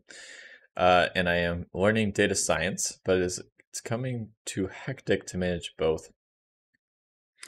Okay, well, so you're confused between which one you want to focus on, software engineering or data science. Well, I mean, I'm a data science channel, so like obviously my passion is in data science. That's not necessarily your passion. Uh, I'm definitely not going to speak negatively about just software development because my job and everybody else's job right now would be nothing if we didn't have software engineers pretty much. So there's a lot of opportunities there for sure. It's just do what makes you happy, and if you don't know what makes you happy, make sure that you've really thought about it, tried various things, taken different courses, think about the applications and how difficult it is to get different opportunities. uh, just make sure that you know for sure what you want to do. And I can't really say between data science or engineering or software engineering. Obviously, I would say go machine learning. I think the future is in machine learning, deep learning, especially reinforcement learning is fascinating and really cool. It's going to really take off soon.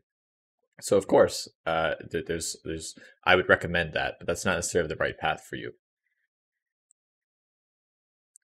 Yes, with the question, I'm posting a link and that you are not. Oh, it probably kills links. Yeah, so YouTube's not gonna like people putting links in the chat. That would be why. So I would just write your question in text in the chat. One last question: which university is best to pursue my master's in data science? Well, um, I mean, so many really good ones. Genuinely, most people would have heard of the top universities. If that's the question you're going to ask, I'm going to give the obvious answer, which is Stanford, MIT, Harvard, blah blah, Caltech. In Canada, there's also University of Waterloo is really well known. There's just a couple like UBC, McGill, that kind of thing. So, I mean, there's a lot of well-known ones. Even University of Alberta is actually pretty well known for machine learning. They did the reinforcement learning course on Coursera, and all the stuff in the U.S. There's also one or two various ones around the world, like Imperial College London, I would assume. I'm not super versed with stuff that's not in North America, like the popular U.S. and Canadian ones, but outside there's only a few that people really well known. uh and of course there's so many that you know you most of those, to be quite honest, unless your grade average is insane, you're probably not getting in. And, mine's probably not good enough to get into those places either. Not that I would even want to do that. And if you would want to do that, then try your butt off to get good grades and then accept whatever masters you can. Because to be honest, the point of a master's is mostly just a certification that says like you are able to get particular jobs, like say FANG company level jobs. And so after you get that certificate or whatever you want to call it, degree from a master's, wherever it is, it's good enough probably to at least apply to most jobs. If you're really trying to be like an elitist with caring about your research at the top school, then of course I'm going to recommend the top ones. That's my answer I'll give. But for most people, probably not what you want to actually do or you're even able to do. It's okay. There's so many different schools that most people don't know that, worldwide. That's totally fine. I don't have a Discord server. I think yes, I would think links are blocked. Just name the course name and the website. Yeah, Chris, you're right. Greg, do you have a Discord server? I do not. So why would I? I know some people do. And I guess the reason is because you guys can chat, like related to my community. Uh, maybe in the future. I don't think that it would be quite active enough. If you could give me a good reason as to why I would want to do that, then I totally could. Not that it's a lot of effort. It's obviously, it's totally fine for me to do it. I'm just not sure if it's something that's worthwhile. It might be. Can you share links for real world data science projects which we can take reference from and build actual stuff? Yeah. So, I mean, I've done a couple, and you can check my GitHub if you want to see some of the stuff that I've done. My YouTube has obviously taken over most of my life. There's a lot of other people that I would recommend for that, and obviously I don't want to, I don't want to steer you away from my channel, but there's so many developers that are doing very fascinating things, and that's all they want to do is kind of experiment with different projects, build various tutorials and show people how to do these things, which is what I'm trying to do. And so I will continue to make videos of that genre. I have the normal stuff like Titanic. And I do have, if you check my data science final project video, that should give you a lot of insight into various like possibilities. I did some clustering, which the point of it was to dream up something random, and so you should be able to do the same, which is just really think about like I'm interested in this. I should make a project in this. And if you really don't know, then yeah, go ahead and Google other people's projects. That's totally okay. And I do have a couple on my channel if you want to check those out. Which areas do you believe are still underexplored by machine? That's a really cool question. Which areas do I believe are still underexplored by machine learning and data science, like the geosciences, biosciences? Well, everything. Okay, so in specific, it would probably take me a moment to come up with some very specific terms. You can see it's kind of getting popular all over the place. DeepMind is doing reinforcement learning in a lot of biological stuff right now, so there's going to be a lot of that. Um, Even in just playing games is a very popular way to look at, say, reinforcement learning or a common use case for it. But even then, even in video games, a lot of artificial intelligence is still not actually being done with machine learning because it's difficult with a three-dimensional world. And so I think there's a lot of opportunities in that if you want to try and maybe make a startup that's related to making machine learning in video games. In terms of the real world, like if you're not just living in a computer, honestly, I'm sure pretty much everywhere. Like I'm not going to go spouting off all my ideas of how to make a $1 million project because maybe I'll do that one day. But uh, there's there's so many. Like even if I just look outside and see what I'm looking at, buildings. Okay, analyzing instead of just from like a construction. What am I saying? The what's the term I'm trying to think of? Civil engineering. Okay, all of that is going to be very, very like 5 years of theory in this particular field, and I'm sure I don't know why. I don't know. I'm not going to say the exact thing, but I'm sure if you look at that field, there is very good ways to apply machine learning to that field. And same with everything else that you think has absolutely no idea, nothing to do with machine learning. I almost guarantee you there's really good ways to do that, because all of this stuff that has not been involved with machine learning, we have done by hand. Humans have thought about it and produced real data. That means you can apply supervised learning to the problem. And so find that data, do that thing, really think about it. If you're asking this question to like think about making a startup or whatever, I'm purposely not going to say particular ideas, because then it would start something interesting. But so many different fields. Okay. You're very welcome. Is it okay if we pursue masters in analytics instead of data science for the role of analyst? Is it okay if we pursue masters in analytics instead? Oh, masters in analytics instead of masters in data science for analyst role. Oh, yeah. I mean, like, so there's so many different terms. Remember, these are just terms that, if you were to think about the university or college's point of view, they are trying to get people interested in what they're doing. So even in my school, University of Waterloo, started using the data science term only a few years ago.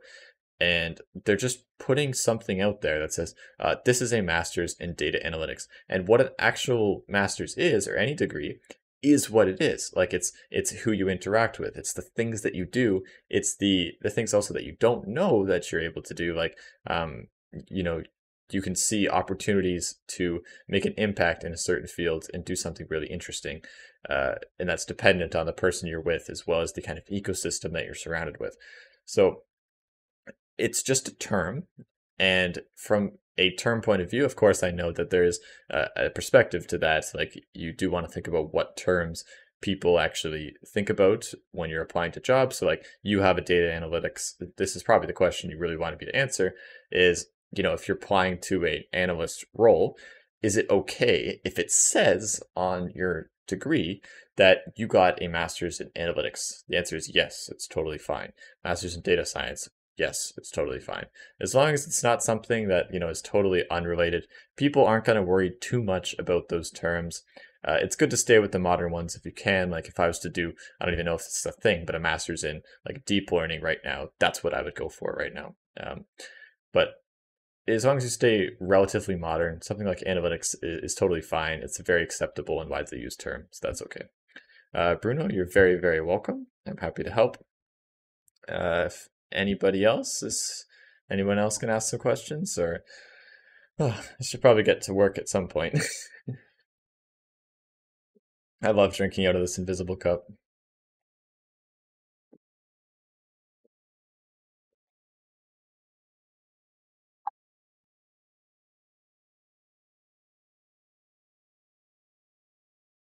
Actually, yeah, I'll finally limit it unless this really shoots up. I'm gonna do.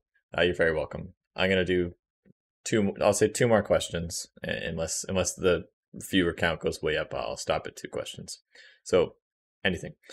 Shia, best part about your live was I thought that was a question where you're saying best part about. Um, I know, right? Like, I actually have like a huge collection of invisible things right now. Like, this is an invisible cup, this is an invisible mug, and even my Xbox controller. Like, this is literally half. This is what an Xbox controller looks like if the front is green and the white is back actually white. You can see the buttons a little bit. Okay, well, that was two questions, so we'll see if that's the last thing I do. Not sure. AppliedAI.com. Please have a look. Oh, Applied AI. Okay. I don't know what this is, so sure, I'll take a look. Hopefully, this isn't some sketchy website. AppliedAI.com. X for business. Risk modeling. Okay. I guess I can show you guys this as well, yeah. Okay, I mean, this is the website. What would you actually, I know it's pretty cool. Uh, so what about this? What would you like me to answer about this?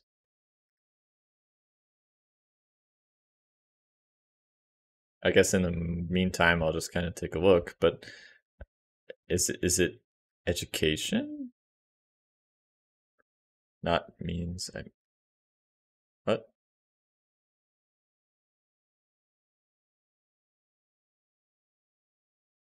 Dot means applied. Did I go to the wrong website? Applied AI. Yeah, that's the web. I'm on the right website, right?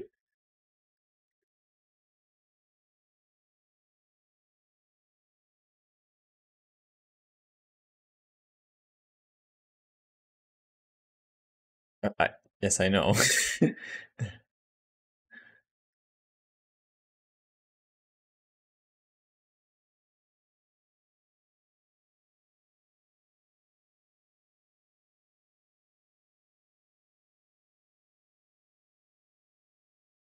It's okay. I'll bring this up if you ask again.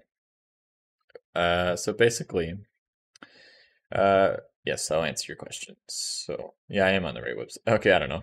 I don't know what to say about it. Like, uh, sorry, is my stream? Yes, it is. Okay, so applied AI is an Indian course. Is that a course? I don't know. Sorry. Maybe next time. Um, which Python library required more for data science? So yeah, there's a lot of really great libraries, and oh, it says my stream is sorry. That's not what you're supposed to see. Um, sorry, I'm spazzing.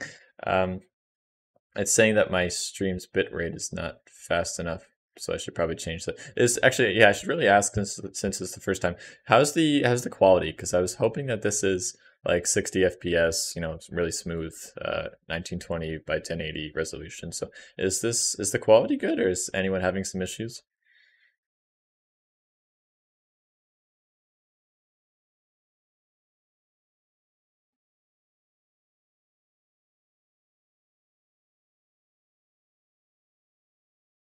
Quality is great. Okay, good. Can everyone please, everyone watching, please just say like how good it looks? So it's very very useful. Yes, not worst quality. It's okay. Okay, good. It is okay. All right. Sounds like it's fine. Oh, I've been on for almost 2 hours now. It's fine. Okay, great. Thank you, everybody. I really appreciate that. So yes, let me answer that question. So, uh, the Python library quality is excellent. Okay, Frank, thank you very much. I appreciate that. So, best Python library for data science. Well, just for your own, I'll answer it two different ways. Is one, if you're just trying to do your own thing, be useful as a data scientist, versus what a company would really look for. And there's obviously some correlation there, but it's a little bit different of a question. For doing your own thing is definitely pandas is really really useful to know. Not and you don't need to be a master in it. Like you might be tempted after I say this to go learn everything you can about pandas, which obviously would be very very useful and it would help a lot. But you really just need to be able to be comfortable with each of the libraries so that you know which one you should use if you want to do something in particular. So if you're working with tabular data, which you usually are, just a fancy term for saying I have a table, I have rows and columns. If you want to work with that, then go ahead and use pandas because it's really good at doing that type of task. And NumPy is also can be used for tabular data, but it's more so used for if you're uh, changing different values and arranging it in a particular shape, so that you can change an array and feed it into a machine learning algorithm. And TensorFlow, Keras in particular, definitely, if I was to talk about this point, focus your efforts on TensorFlow.Keras and not on TensorFlow. A lot of people say, I got to learn TensorFlow. Sure, but 99% of what you want to do, especially as a beginner, intermediate, up until even advanced stuff, unless you're going really advanced, you are fine with using the high level abstraction of Keras. It says no data. I'm confused. Oh, did I drop? I think I might have dropped for a moment. I don't know. Guys, can you answer that question? Did I drop?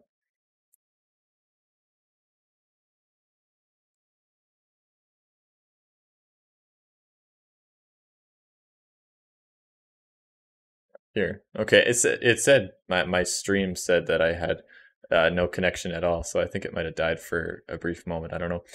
Um, okay, thanks everybody. Appreciate it. So, uh, yeah, make sure that if you're doing machine learning type work, you're doing the TensorFlow specialization, which is great if you want to, but it's mostly about Keras because you don't need to go into all of that heavy duty stuff. And for the base data science stuff, that's not all about the machine learning and deep learning stuff. Definitely get really good at pandas. NumPy probably won't be quite as useful if you're just doing like data analytics. And PySpark, I will say a million times on this channel that people think that PySpark is for big data people, and you are a big data person. Stop thinking that you are not a big data engineer. You're a data scientist. No, data scientists use big data. We need big data to make machine learning algorithms. So you should use PySpark because that's what everybody else is going to be using at the company. Okay, so uh, PySpark might not be that useful if you're just kind of doing your own thing. It could still be useful if you're just working with your own data. You might want to use it if you get comfortable with it, but it's definitely very useful if you want to work in a company. Okay. Me too, Arshia. Uh, okay, I will stay again for another minute or two. If there's no more questions, um, then I'll drop off.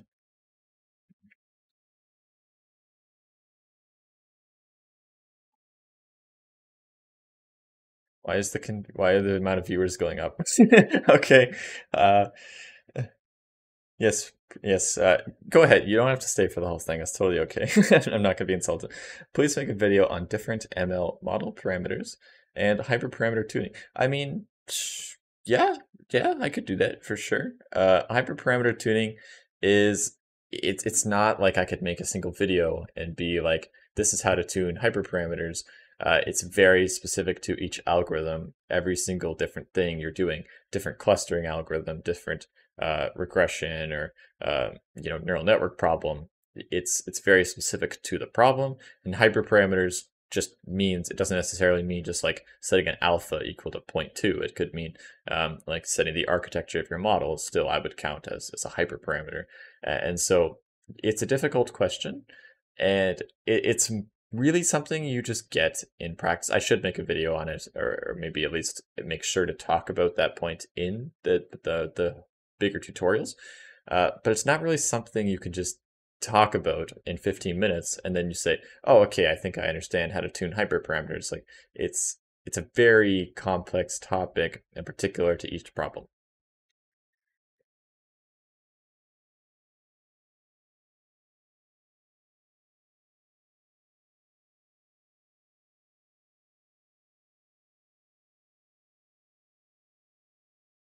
Okay, again, I'm gonna keep saying it. One more minute, and if there's no questions, I'm gonna drop it.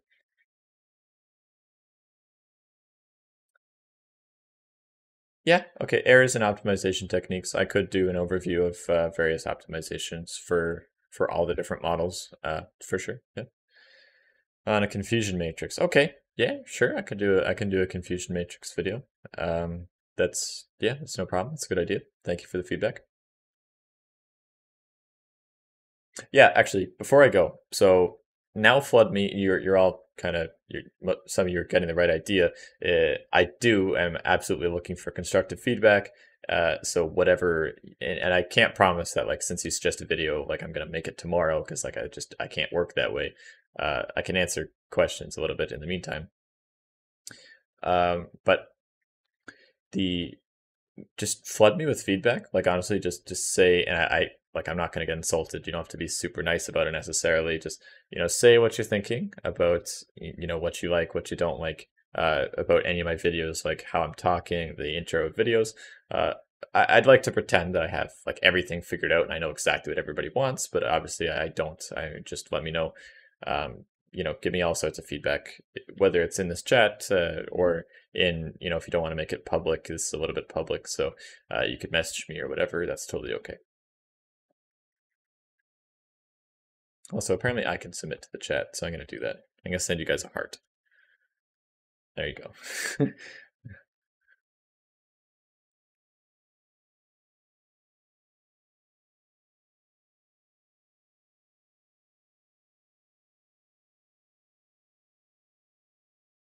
Very happy. Yeah, very happy to hear it. It's cool. Cool is my middle name. Archie, if you're still listening, you're gonna. Yeah. Oh, there it is. Versus mad you didn't mention University of Ottawa. Oh, I mean, yeah. I mean, it is sure. I said McGill, which is pretty close to there, I believe. But absolutely, University of Ottawa is a good choice. It's just I was asked the question. I was trying to think of anything that came to my mind. Really, I'm sure I missed like 20 other ones.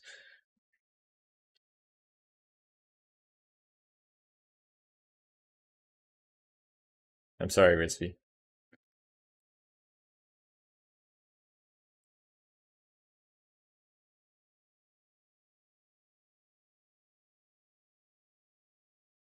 I liked your cheat. I liked your teaching methods more. I had gone through all of your Python modules. Now I want to take down your machine learning. Okay, so just positive feedback. I really appreciate that. Good. Yeah. So yeah, go ahead, do the machine learning stuff. It's gonna take, if you're starting from the beginning, it'll probably take a while to catch up with me. You probably can though at some point, and that's totally okay. So yeah, again, if everyone's not aware, well, I post one video at noon my time every single day. So that's what he's talking about.